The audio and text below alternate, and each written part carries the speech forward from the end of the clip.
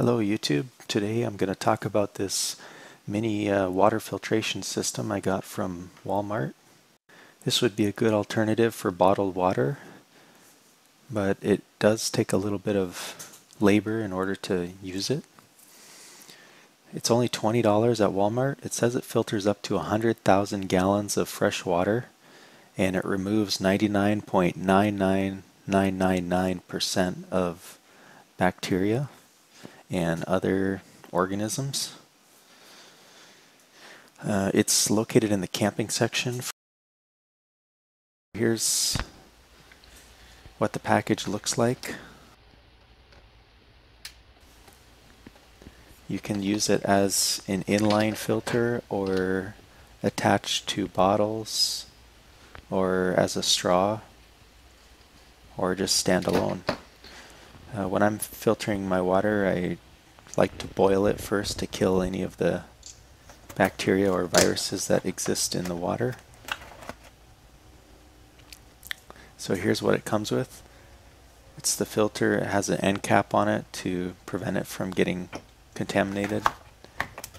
It has a syringe which you can use to pull or push water through the filter. Would be handy for cleaning it.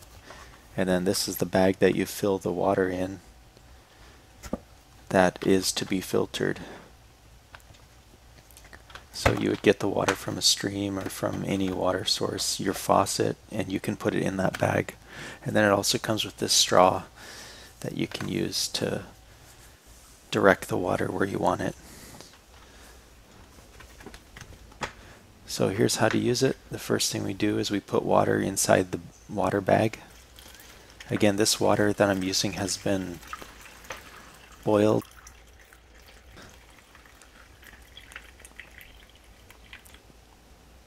The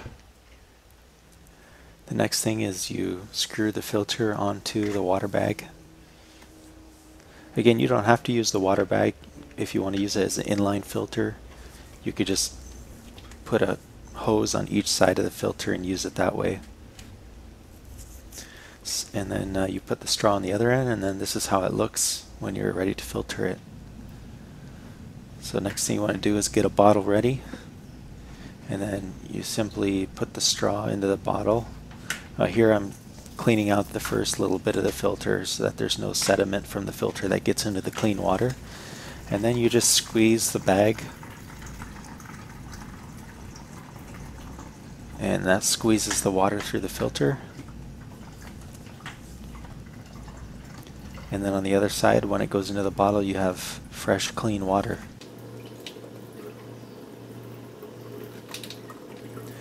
The filter bag is not that big, so you might have to fill it up a few times in order to get a decent amount of clean water.